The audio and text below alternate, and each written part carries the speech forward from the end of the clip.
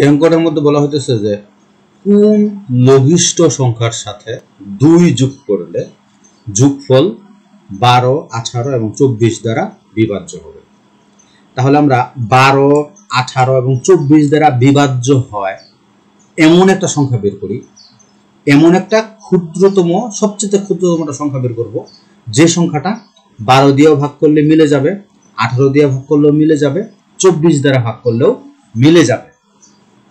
তো এরকম সংখ্যা বের করার জন্য আমাদেরকে লসাগু করতে হবে। তাহলে হচ্ছে 12, 18, 24, 2 দিয়ে করলে হবে 6, 9, 12, আবার 2 দিয়ে যাবে 3, 9, 6। তাহলে 3, 9, 6 কে যদি আমরা করি আবার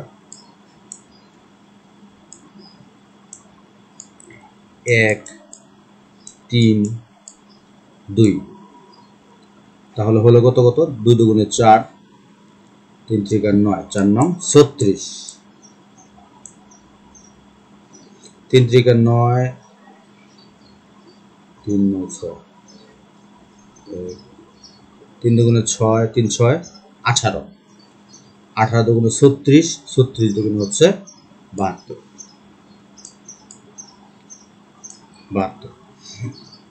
এখন আমরা বুঝলাম যে 72 দিয়ে যদি আমরা 12 দিয়ে যদি 72 কে ভাগ করি তাহলে কোনো ভাগশেষ থাকবে না। যদি 18 দিয়ে ভাগ করি তাহলেও কোনো ভাগশেষ থাকবে না। 24 দিয়েও যদি ভাগ করি তাহলেও কোনো ভাগশেষ থাকবে না। কিন্তু ওরা বলতেছে যে না, কোন লঘিষ্ঠ সংখ্যার সাথে 2 যোগ করার পরও কোনো ভাগশেষ থাকবে না। তাহলে আমরা যদি এই 72 থেকে 2 বিয়োগ করি তাহলে হলো 70। তাহলে ওরা কিন্তু এটাই চাচ্ছে, এই 70টাই চাচ্ছে। অর্থাৎ ওরা বলছে এমন একটা সংখ্যা বের করতে হবে যে সংখ্যার সাথে 2 যোগ করার পরও কোনো ভাগশেষ থাকবে না। তাহলে আমাদের ভাগশেষ থাকবে না এরকম সংখ্যাটা 72। তাহলে আমরা যদি ওই 2 বিয়োগ করি তাহলে 70 থাকলো। এই 70 এর সাথে যদি এখন আমরা 2 যোগ করি তাহলে যে সংখ্যাটা হবে সেটা হবে 72। এই 72 কে 12 দিয়ে ভাগ করলেও ভাগশেষ থাকবে না, 18 দিয়ে ভাগ করলেও ভাগশেষ থাকবে না এবং 24 দিয়ে ভাগ করলেও কোনো ভাগশেষ থাকবে না। সো আমাদের উত্তর হচ্ছে 72। That means 70। দ্যাট মিন্স খ। এই অঙ্কটি হচ্ছে দুটি সংখ্যার ঘষাগু, বিয়োগফল এবং লসাগু যথাক্রমে 12, 60 এবং 2448। সংখ্যা দুটি কত? তাহলে ধরে নেই একটা সংখ্যা হচ্ছে x আর একটা সংখ্যা হচ্ছে y। তাহলে যেহেতু ঘষাগু দেওয়া আছে 12 আর লসাগু দেওয়া আছে 2448, তাহলে এই দুইটা সংখ্যার গুণফল 12 এবং 2448 এর সমান, গুণফলের সমান। তাহলে আমরা বলতে পারি x y মানে দুইটা সংখ্যার গুণফল কার সমান হবে? ঘষাগু 12 এবং লসাগু 2448 এর সমান। তাহলে এটা হলো, এই দুইটা গুণ করলে হবে 29,376। তার মানে সংখ্যা দুটা গুণ করলে হবে 29,376। আবার বিয়োগ ফল বলা হয়েছে 60। তার মানে আমরা যদি x টাকে বড় সংখ্যা ধরি, x minus y equal to হচ্ছে 60 বা x ইকুয়াল টু হচ্ছে 60 প্লাস y। তাহলে xy ইকুয়াল টু হচ্ছে 29,376 আর x ইকুয়াল টু হচ্ছে 60 প্লাস y। এখন আমরা এই দুইটা ইকুয়েশন যদি আমরা সমাধানের অঙ্ক করি তাহলে কিন্তু ইজিলি আমরা পেয়ে যেতে পারি যে x ইকুয়াল টু পাবো আমরা 204। তাহলে x এর মান যদি আমরা পাই 204 তাহলে দুটো সংখ্যার বিয়োগফল হচ্ছে 60 বা x ইকুয়াল টু যদি পাই x ইকুয়াল টু 204 যদি পাই তাহলে আমরা y এর মান পাবো এখানে যদি বসিয়ে দিই তাহলে y ইকুয়াল টু পাবো x minus 60 x equal to হচ্ছে 204 মাইনাস 60 বাংলিশ হয়ে গেল হবে 144 তাহলে রেজাল্ট হবে এটা আসলে 204 হবে ঘ এটা রেজাল্ট হবে গ কোন লঘিষ্ঠ সংখ্যার সাথে 3 যোগ করলে যোগফল 24 36 এবং 48 দ্বারা বিভাজ্য হবে ঠিক এরকম তাহলে আমরা কি করব ওই এক নম্বর অঙ্কের মতো করেই আমরা 24 36 এবং 48 এর লসাগু বের করব লসাগু বের করার কথার অর্থই হচ্ছে আমি এমন একটা সংখ্যা বের করলাম যে সংখ্যাটিকে 24 দিয়ে ভাগ করলেও ভাগশেষ থাকবে না 36 দিয়ে ভাগ করলেও ভাগশেষ থাকবে না 48 দিয়ে ভাগ করলেও কোনো ভাগশেষ থাকবে না 3 8 24 3 12 36 3 16 48 2 দিয়ে করলে 4 6 8 আবার ওই 4 6 8 কে করব 2 3 4 আবার এটা 2 দিয়ে করব 1 3 2 তাহলে হলো কত 3 2 3 গুণন 2 গুণন এই যে 2 গুণন 2 গুণন 3 গুণন 2 সমান সমান 3 দুগুণে 6 6 দুগুণে 12 12 দুগুণে 24 3 দুগুণে 6 24 আর 6 24 গুণন 6 4 6 24 এর 4 হাতে 2 6 দুগুণে 12 আর 2 হলো 144 তাহলে লসাগু হলো 144 তাহলে আমাদের কি হলো 144 এমন একটি সংখ্যা আমরা পেলাম যে সংখ্যাটাকে 24 দিয়ে ভাগ করলেও কোনো ভাগশেষ থাকবে না 36 দিয়ে ভাগ করলেও কোনো ভাগশেষ থাকবে না এবং 48 দিয়ে ভাগ করলেও কোনো ভাগশেষ থাকবে না এটাই হচ্ছে সবচেয়ে ক্ষুদ্রতম সংখ্যা যে সংখ্যাটাকে এগুলো দিয়ে ভাগ করলে ভাগশেষ থাকবে কিন্তু ওরা বলতেছে না আমাকে এমন সংখ্যা বের করতে হবে না এমন একটা সংখ্যা বের করতে হবে যার সাথে 3 যোগ করার পরও কোনো ভাগশেষ থাকবে না তাহলে আমরা এখানে 3 বিয়োগ করে দেখি সমান সমান হলো 141 এখন ওদের যে রিকোয়ারমেন্ট সেই রিকোয়ারমেন্ট অনুযায়ী বলতেছে যে কোন লঘিষ্ঠ সংখ্যার সাথে 3 যোগ করলে তাহলে আমি বলতেছি 141 এর সাথে 3 যোগ করলে হবে 144 এই 144 কে যদি আমি এখন ভাগ করি 24 দিয়ে ভাগশেষ থাকবে না 36 দিয়ে ভাগ করলেও ভাগশেষ থাকবে না 48 দিয়ে ভাগ করলেও ভাগশেষ থাকবে না তাহলে আমাদের উত্তরটা হবে 141 দ্যাট মিন্স উত্তর হচ্ছে খ কোন দুটি সংখ্যার যোগফল না দুটি সংখ্যার যোগফল আসলে এটা যোগফল হবে না এটা হবে গুণফল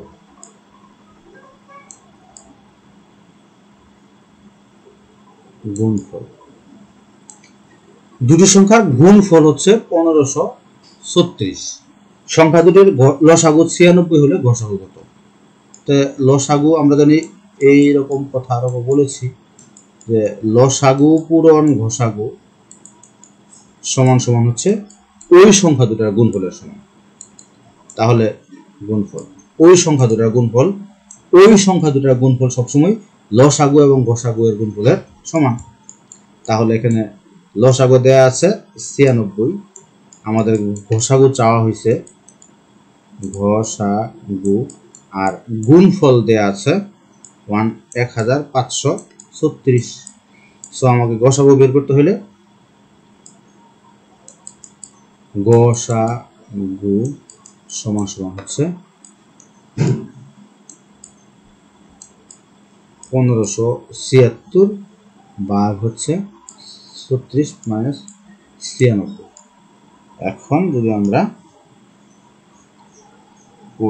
ভাগ করি তাহলে হবে 16। রেজাল্ট হচ্ছে ক।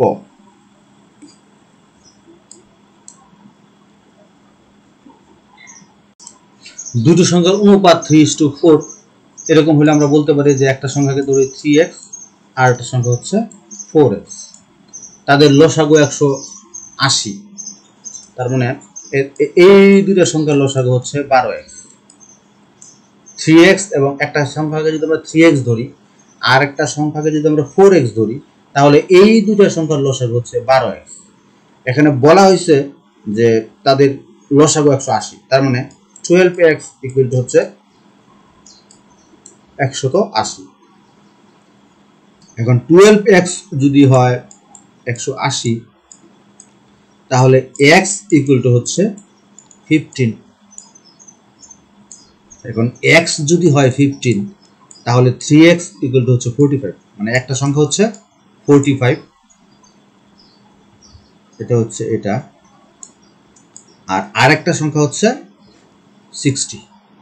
4 পূরণ 15। তাহলে আমরা বুঝতে পেলাম যে একটা সংখ্যা হলো 45, একটা সংখ্যা হলো 45 আর একটা সংখ্যা হচ্ছে 60। তাহলে সংখ্যা দুটি কি তাহলে এটুকু চাওয়া হয়েছে, সুতরাং উত্তর হচ্ছে ঘ। একটা হচ্ছে 45 আর একটা হচ্ছে 60।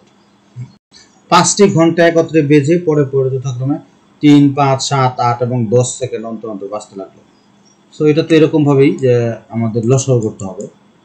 3, 5, 7, 8, 10 লসাগু করলে যে সংখ্যাটা বের হবে সেই সংখ্যাটাই হচ্ছে আমাদের এত মিনিট পর এত সেকেন্ড পর সেগুলো আবার বাঁচতে থাকবে। সেটা হচ্ছে এটার যদি লসাগু করি তাহলে হবে 840 সেকেন্ড।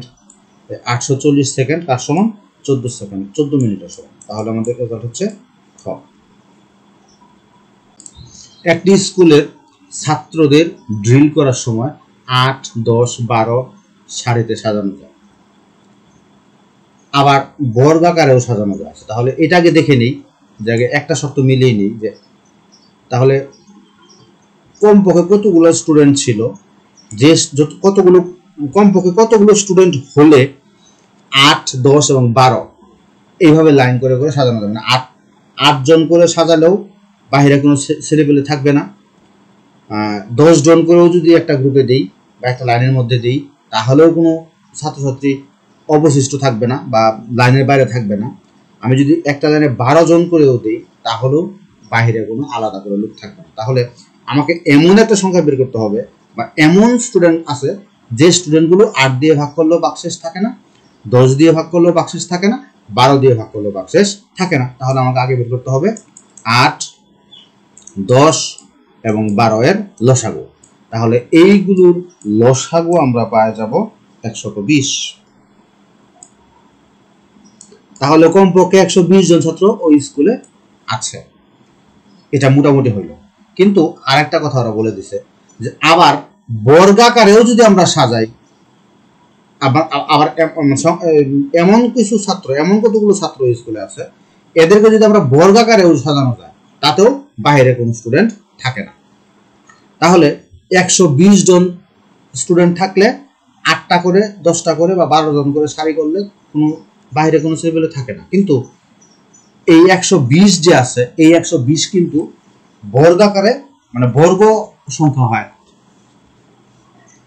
বর্গ সংখ্যা হইতে হলে তাহলে এমন বোঝা গেল যে এমন কিছু ছাত্র আছে যে ছাত্রগুলো 120 এর গুণিতক এবং বর্গ। এখন 120 এর গুণিতক, এটা 120 এর গুণিতক, এটাতে ভাগ করলে মিলতে হবে প্রথমত 3600। আমাকে সংখ্যাগুলো এমন হতে হবে যে 120 পূরণ 1 সমান 120। এটা কোনো বর্গ সংখ্যা নয়, তাহলে এর উত্তর হবে না।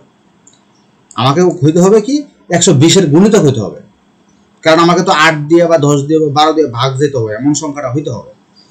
তাহলে 120 একমাত্র সংখ্যা, সবচেয়ে ছোট সংখ্যা, যা 8 দিয়ে 10 দিয়ে 12 দিয়ে ভাগ যায়, তাহলে তার মানে আমরা যদি আবার 120 এর সাথে 2 গুণ করি তাহলে হবে 240। এটাও 8 জন দিয়া বা 12 জন দিয়া বা 10 জন দিয়া সারি করা যাবে, কিন্তু এটাও কোনো বর্গ সংখ্যা নয়। এখন এরকম ভাবে আগে আমরা দেখি যে এইখানে বর্গ সংখ্যা কোনটা আছে। আমরা এখন আমাদের অঙ্ক করার সময় থিওরিটিক্যাল যখন অঙ্ক করব তখন আমরা এভাবে করতে হবে, 3 দিয়ে এটা বর্গ সংখ্যা নয়, 4 দিয়ে এটা বর্গ সংখ্যা নয়। এখন শেষ পর্যন্ত যেটা হবে বর্গ সংখ্যা ওটাই উত্তর হবে, কিন্তু আমাদের এত কিছু করার তো সময় হবে না। জাস্ট এই 3600কে আমরা যদি করি তাহলে এটা হবে 6 6 36 মানে 60, 60 এর বর্গ হবে, কিন্তু 60 স্কয়ার সমান হলো 36। তার মানে এটা একটা বর্গ সংখ্যা। তাহলে এটা চিন্তা করা যায় যে এটার গুণিতক কিনা, মানে এটা দিয়ে এটা ভাগ করে যদি ভাগশেষ না থাকে তাহলে এটা উত্তর হবে। আর এটা কিন্তু কোনো বর্গ সংখ্যা না, 2400 এটা কোনো স্কয়ার দিয়ে লেখা যায় না। এই 1200 এটাকেও কোনো স্কয়ার দিয়ে লেখা যায় না। এই 3000 এটাকেও কোনো স্কয়ার দিয়ে লেখা, তার মানে এটা কোনো বর্গ সংখ্যা নয়, এটাও কোনো বর্গ সংখ্যা নয়, এটাও কোনো বর্গ সংখ্যা নয়। এখন যেহেতু এগুলো কোনো বর্গ সংখ্যা নয়, সো এগুলো উত্তর হবে না। আচ্ছা, এখন শুধুমাত্র বর্গ সংখ্যা এটা, এখন বর্গ সংখ্যা হয়ে গেলেই তো হবে না, কারণ এটা তো আবার ওই যে 120 যে বের করেছে 120 দিয়ে ভাগ যেতে হবে 3600কে। যদি ভাগ যায় তাহলে দুটো কন্ডিশনই ফুলফিল করবো,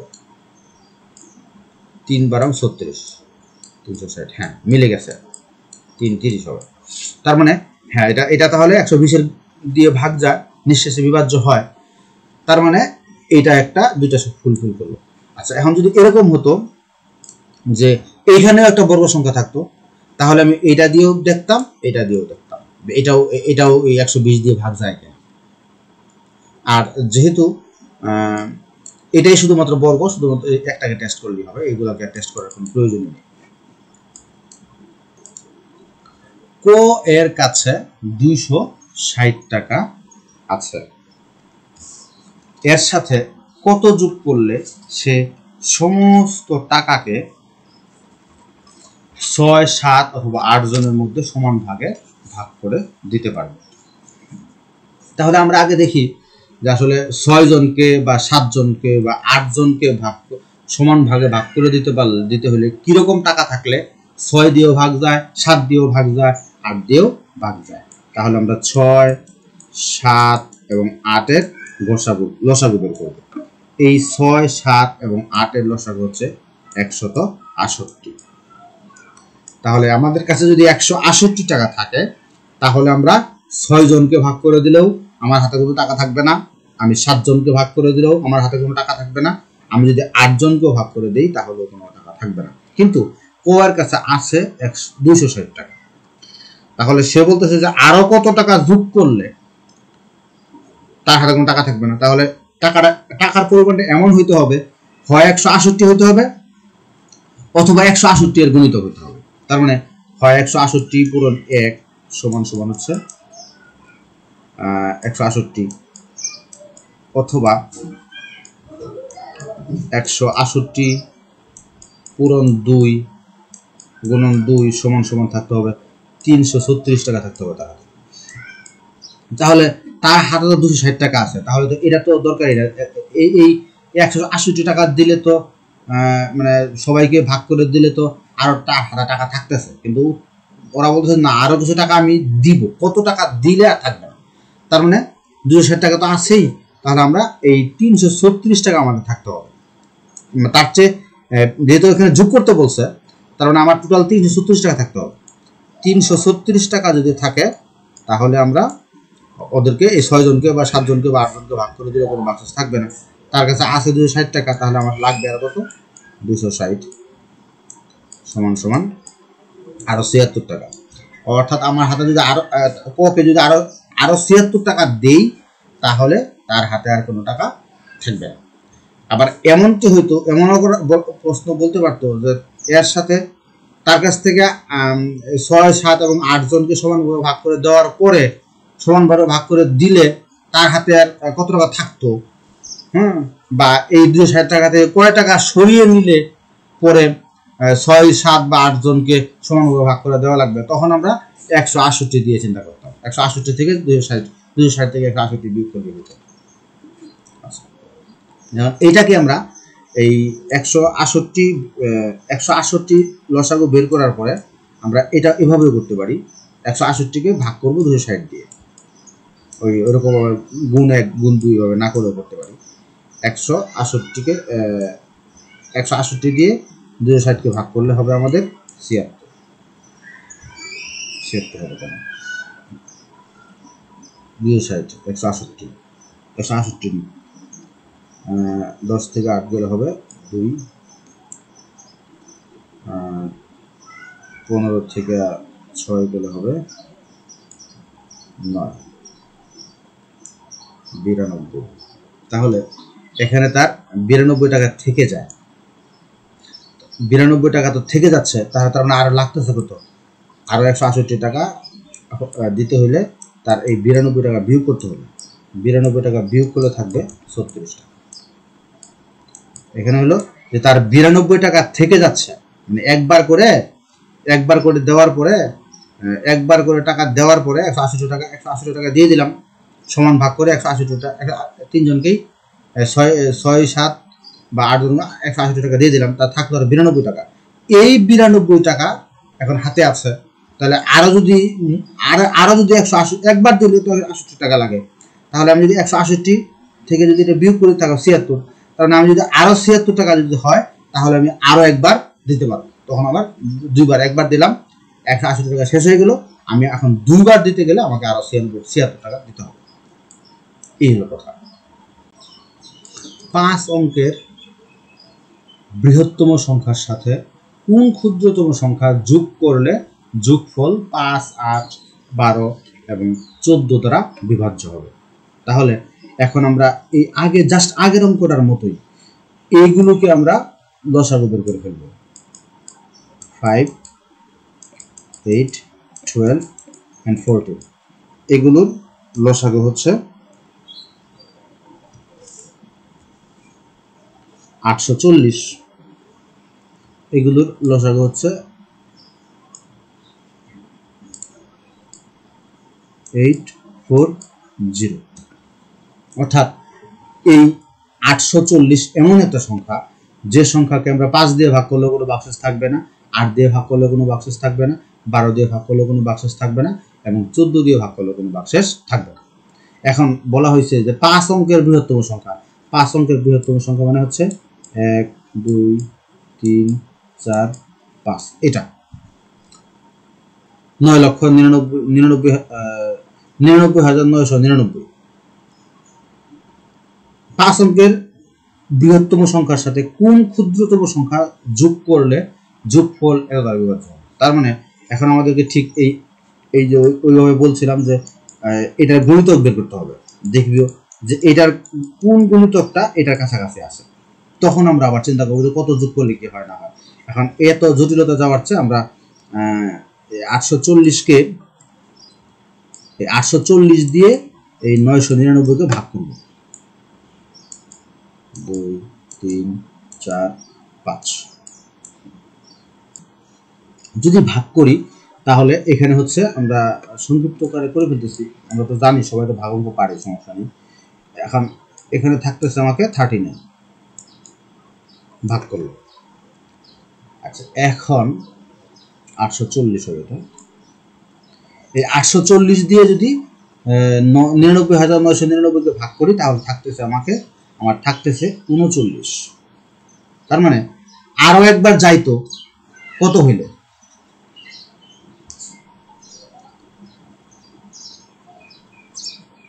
আরো একবার যাইতো যদি আমরা 39 840 থেকে আর 801 যদি এখানে আরো থাকতো, আরো 801 মানে যে 840 থেকে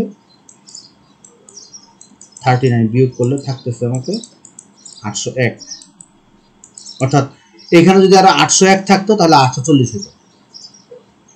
তার মানে কত যোগ করলে যোগফল ভাগ দ্বারা বিভাজ্য হতো, এখানে যদি আরো 801 থাকতো, মানে এখানে 39 আছে, আরো 801 যদি থাকতো তাহলে হতো 840।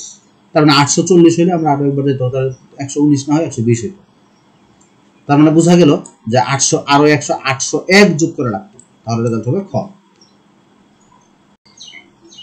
10 নম্বর অঙ্ক, একটি পূর্ণ সংখ্যা এমন একটি পূর্ণ সংখ্যা করুন যাকে 4, 3, 4, 5, 6 দ্বারা ভাগ করলে যথাক্রমে 2, 3, 4 এবং 5 অবশিষ্ট থাকে।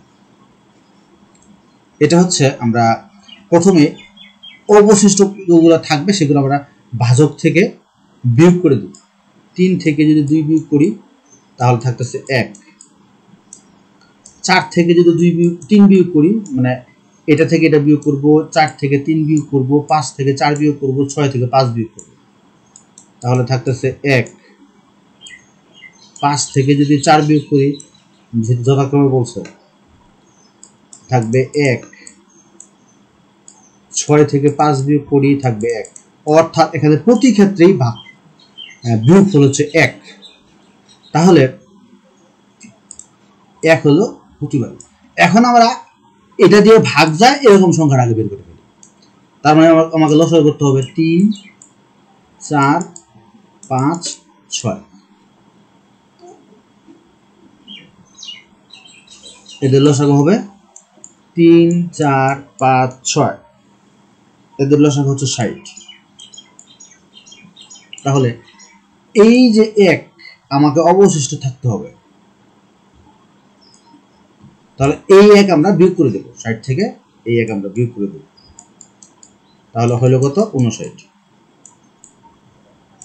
এখন যদি এই 59 কে আমরা 3 দিয়ে ভাগ করি তাহলে 2 থাকবে ভাগশেষ। যদি 4 দিয়ে ভাগ করি তাহলে 3 থাকবে ভাগশেষ। যদি 5 দিয়ে ভাগ করি তাহলে 4 থাকবে ভাগশেষ।